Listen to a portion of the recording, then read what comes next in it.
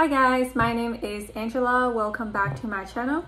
So in today's video, I want to talk about some of my tips and things you can do in the summer to prepare you for your first year of university as a computer science student. As mentioned in my previous videos, I attend the University of Toronto at Mississauga campus studying computer science. And I know every individual is different, so this video is just some of my tips and things I learned along the way in my first year. So feel free to make things more personalized and works the best for you. So now let's dive into the video. Most of my first year courses are either computer science related or math related. And to apply for CS Post, the two most important courses is MAT 102 and CSC 148. I think I will go into more details about these two courses first and then talk a little bit about the other courses at the end. Let's talk about MAT 102, which is a mathematical proof course. MAT 102 was pretty challenging at the beginning. Unlike regular math courses, that's like more calculation based, this proof course requires you to work on, start with a certain proposition or theorem that is true and then work your way backwards to the original problem. Definitely have flipped my understanding about math and make me question about, can I actually do math or not? However, with dedication and hard work, I believe it's pretty achievable to achieve a 73, which is the CS Post mark in this course. So in the summer, I definitely recommend you to start skimming through the MAT 102 textbook that is written by Professor Shea. So first, you don't have to try to understand everything because it's pretty confusing and complicated at the beginning. I would say just have a general idea of what the topic's about. And then after that, target yourself to study the first 3 chapters, which is about, I believe, arithmetic, geometric inequality, quadratic formulas, and logical statements, and a little bit about induction and stuff like that. I believe that's chapter 4. Start with those topics first because I think they're a little bit easier to understand than the later topics. Cardinality is like really bad, I think, and then divisibility it's little bit better, but yeah, first focus on the first 3 chapters. And also a big help would be watching one of the MAT 102's TA's videos on YouTube. Offers a lot of great and detailed explanations about what these theorems are, and she also goes through like a ton of tutorial questions and some of the exam problems. Definitely check out her videos, and it definitely have helped me a lot in terms of understanding the course concepts and stuff like that, and I definitely feel a little bit more prepared when I go into the course. And during your school year, I think the best way to learn about proof is simply just to cram more practice problems. This course, I would say, definitely require a lot of patience and dedications, and I remember spending 5 to 6 hours before a quiz or a midterm, just doing, proof problems and keep rewatching the TA's videos. And it was definitely very, very frustrated. And I can promise you that there are so many times I kind of just want to throw my iPad and snap on the ground because I generally feel like I cannot do math anymore. But honestly, if you put your mind to it and really trying to understand the concepts, you will be fine on the quiz. The quiz, I think it's not as hard as the homework problems and the assignment problems that they assign to you, because you only have this certain amount of time. So really to do well on the quizzes and midterms, I believe is just, to cram more problems in, to see the different question types, and I think that's how you can, you know, really ace this course. Another big thing that I think I did great on was doing all of the tutorial problems before I even go to the tutorial. For some of you guys who don't know what a tutorial is, a tutorial is basically an extra hour practice session that's outside of your course that you get to do, you know, practice problems on the previous materials you learn with a teaching assistant and other students.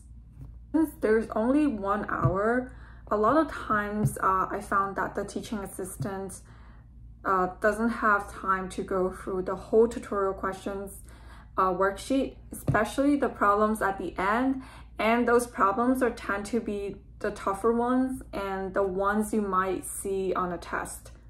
What I would suggest you to do is finish your tutorial problems and maybe start a little bit on your textbook as well. So when you go into your tutorial, you can ask your TA questions and, you know, answer, like getting those answers. Because I do think that whenever I go to the Math Learning Center for help, there tend to be a lot more students. So really using your tutorial time to ask questions is gonna save you time and energy.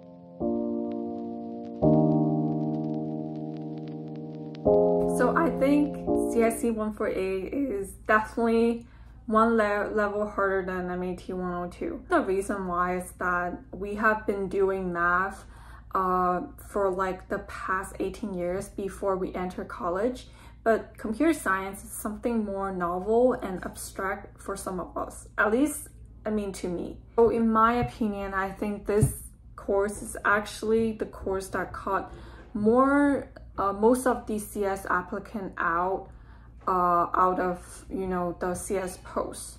To succeed in this course, first you have to familiarize yourself with the Python coding language. Great place to start learning about Python, I think it will be this website called HackerRank. So HackerRank, it's pretty good, I think, because it has a lot of basic beginner-friendly coding challenges, but there's also more like medium and hard questions that test you more on problem solving and algorithm thinking. I think a great thing you can do is first familiarize yourself with the basic built-in data structures like list, dictionary, strings, and stuff like that in Python first, and then practice those concepts in HackerRank, doing those coding challenges. Start with the easy ones just to get the basic syntax down. If you feel like you feel pretty good about Python, I think you can start learning the more complicated data structures. Like I said, stacks, queens, linked list, trees are going to be big topics in CSE 148. Up level and you feel like you can, you know, climb a mountain or everything, you can start doing some LeetCode problems. For us who don't know what LeetCode is basically a website where it has a lot of coding problems that is actually given in an actual interview by a lot of tech companies. As I was looking through a little bit in the summer, I realized that a lot of those easy LeetCode problems that test you on the concepts of linked lists, trees, binary trees are actually the algorithms that I learned in CSE 148. And I have not done any of these, you know, before my first year. So I think that's why I was so unprepared. Definitely, I think taking a look at those algorithms would be a great thing to do before the summer if you feel like you have a good understanding on those complicated data structures. And there's also other problems that's related to other algorithms, which I found pretty interesting as well. So, you know, you can also take a look at those and just see how things works.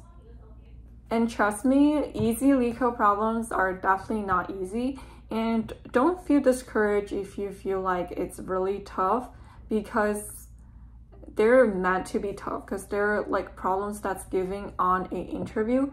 So it's really, if you feel like you're stuck for an hour or so, just, you know, look at the solution and learn it on your own.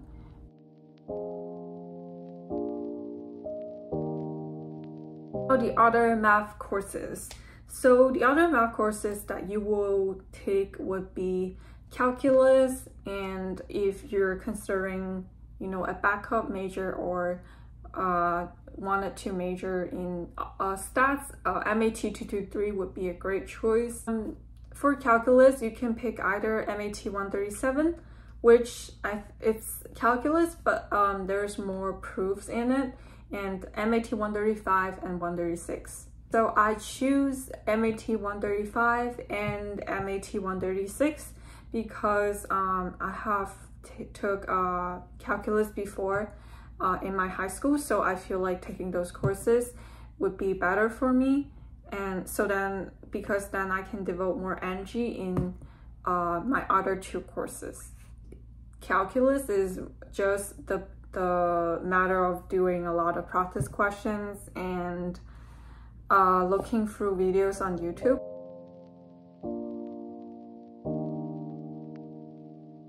So for MAT 223, if you're not aiming for, you know, an A, you don't like, which you really don't have to, I think just focusing on the calculation portion of the course, which is big topics, diagonalization, matrices, and I think invertibility and stuff like that. Just focus on the more memorization part of the course, would easily get you a 70% at the end. But it was really difficult.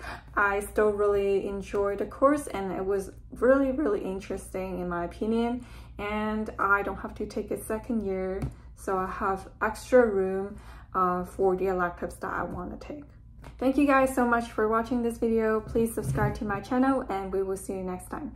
Bye!